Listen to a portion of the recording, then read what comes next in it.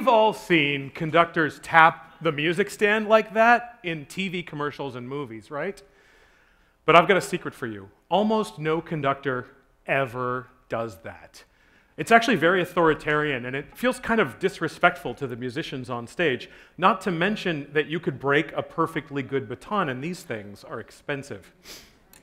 So what does a conductor actually do on the podium? Well, making my living as an orchestra conductor for the last 25 years or so, I've learned that my job is a total mystery to most people. Does a conductor even have an effect on the orchestra's sound? I mean, couldn't they play just fine on their own? Well, raise your hand if you've ever thought maybe conductors just enjoy dancing in the middle of the orchestra. Yeah, okay, a few of you. Well, I'll tell you a secret. Actually, we kind of do. But there's more to it than that. In fact, at its core, what good conductors do on the podium offer valuable insights for all of us on how to lead our teams more effectively and collaborate better with others. Now, as much as it pains me to admit it, an orchestra can, in fact, play without a conductor. In fact, there are quite a few professional orchestras, most famously the Orpheus Chamber Orchestra in New York, whose whole brand identity is based around performing without a conductor. And then meanwhile, at traditional orchestras who almost always play with a conductor, lots of the musicians are openly skeptical about how much value most conductors have. And so, are they right to be skeptical?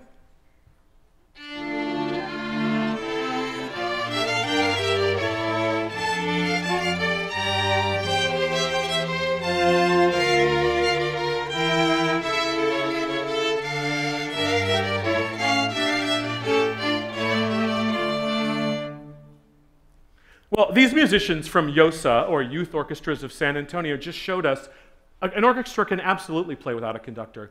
They were playing, by the way, a rondo that the English composer Henry Purcell wrote more than 300 years ago. So if they can play so well without a conductor, is there added value in a conductor being present?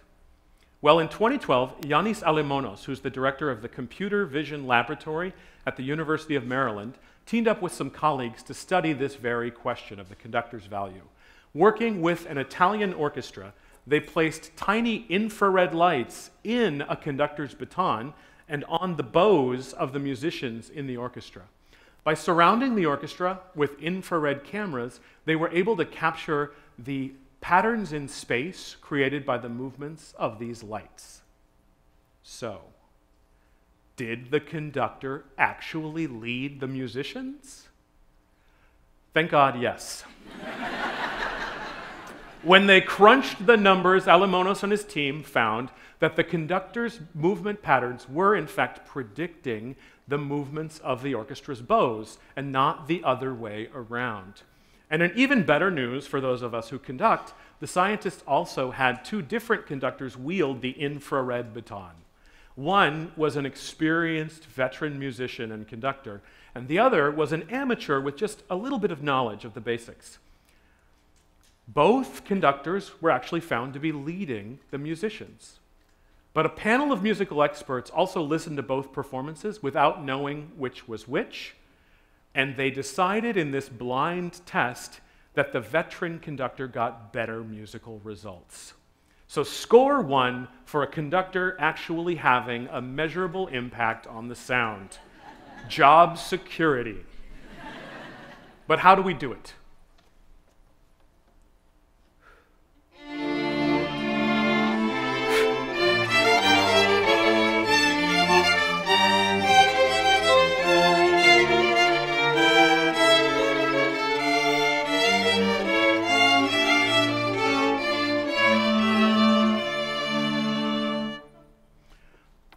When I get involved, I can go,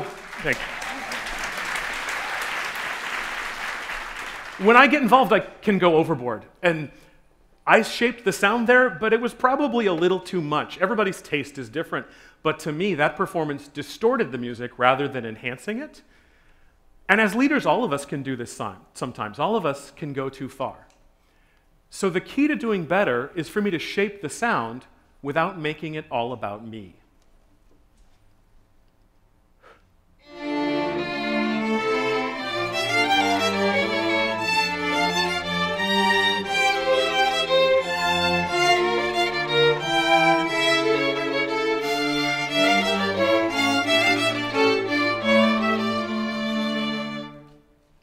that was better, or at least I hope it was. So how do I shape the sound and lead the musicians without getting in the way? Well, Robert Greenleaf's classic concept of servant leadership is a useful lens for thinking about this. I want to serve the composer's vision, I want to serve the musicians, and I want to serve the audience. So for you, you can think of the composer as your team's mission or vision, the musicians as your coworkers or colleagues, and the audience as your customers. Aspiring to lead should grow out of a strong passion for this kind of leadership to everybody, for this kind of commitment, leadership, and service to everybody involved. If we lead first without this commitment to service, then the outcomes are almost always forced or phony. Now, conducting also offers a useful lesson in humility. Humility is not a word we often associate with conductors, by the way, but when I was 19, I started working with Joseph Primavera, who was a legendary youth orchestra conductor in Philadelphia. And he said to me more than once, "Never forget, you're the only musician on stage who isn't making any sound. You think anybody wants to come to your solo concert?" It gets old real fast. So all of us, ultimately, should think of ourselves like the musician who isn't making any sound. Great leadership usually isn't about being the rock star. Instead, imagine yourself standing among your colleagues, unleashing their potential to do their best work.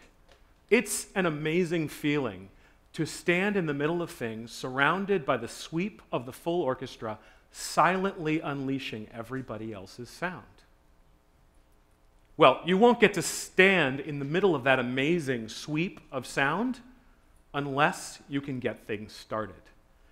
Probably the most important gesture in a conductor's work is called the preparatory beat. Our goal is to show the tempo and mood of the music with one motion. And if we do this well, then the musicians can keep playing for quite a while with no more support from the conductor.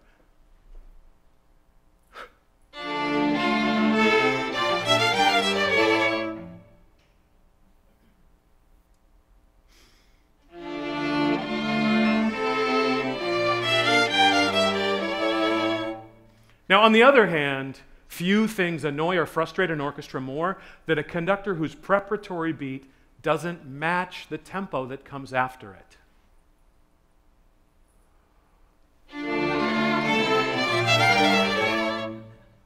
You see what I mean?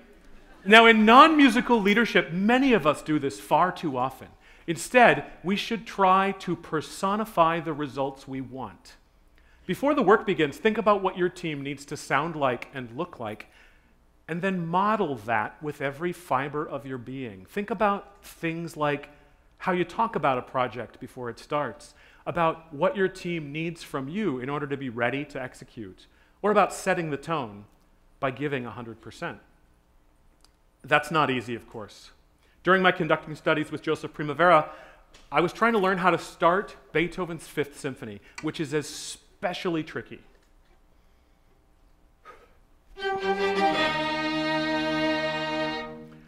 On the 20th attempt, I was convinced my preparatory beat, but the orchestra still wasn't together. Primavera put his hand on my shoulder and said, "Your baton was okay, but your face isn't there yet. We need to see the sound in everything you show us." Now, every piece of music also offers countless tiny choices. Are we going to slow down here? How much? And then when and how will we speed back up again? Now imagine 20 or 40 or even 100 musicians needing to agree on all of these answers. A conductor offers a streamlining of this decision-making process. So, great, leaders make decisions, we know that. But for a conductor to hold on to the confidence of the orchestra, those decisions need to be based in evidence. And in what we do as conductors, that evidence is the score, the notes on paper put there by the composer. By carefully studying the score and working to understand the composer's intent, a conductor can offer the orchestra efficiency, but more importantly, the satisfaction of getting it right. So in your work, who's the composer? What's the score? Well, again, think about things like your mission, your vision, your strategic plan. And here's the most important thing I'll probably say all day today. Try to be the person who can connect the dots between the minutia of the moment and those overarching goals of the team. Of course, you can't connect those dots if you don't listen well. And another thing that frustrates an orchestra to no end is a conductor who doesn't seem to hear the details of what's going on in the moment. It's not just about wrong notes. It's about judging which instruments should balance or blend with each other. It's about whether a note should be piercing or smooth. It's about managing a million tiny details without losing track of the larger flow of the piece. That's probably why Maestro Primavera once said to me, "Troy, you should spend 75% of your time studying scores, and the other 75% of your time training your ear to hear better and better." And when I pointed out to him that that didn't quite add up, he said, well, remember, there's three kinds of conductors: those who can count and those who can't.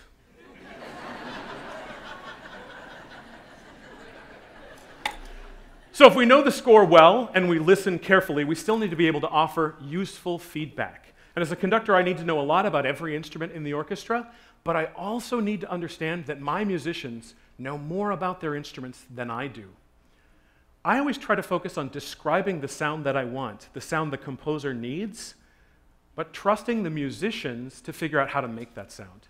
Instead of telling Kathleen which finger to use to play an F sharp, what if I can give her some insight into why that F sharp matters or who she should blend with as she plays it?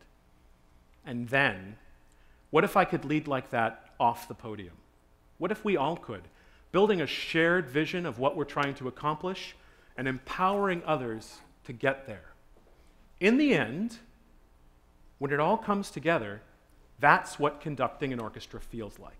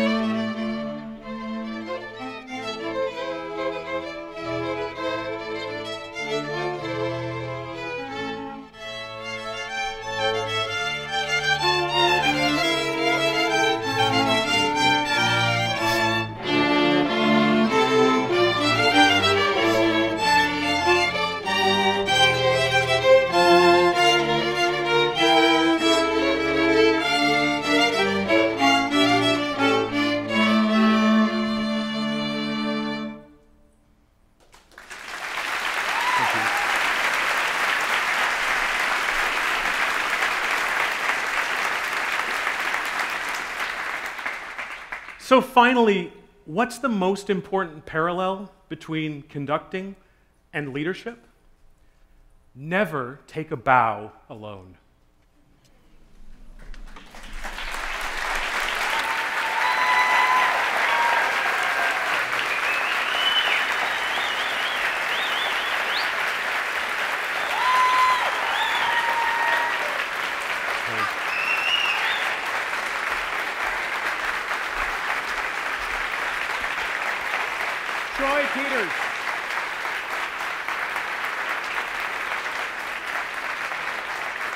Now,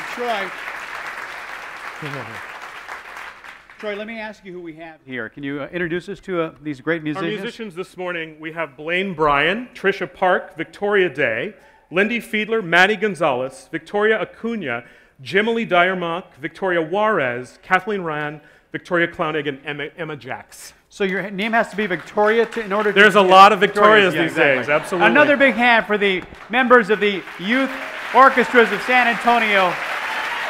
and Troy Peters.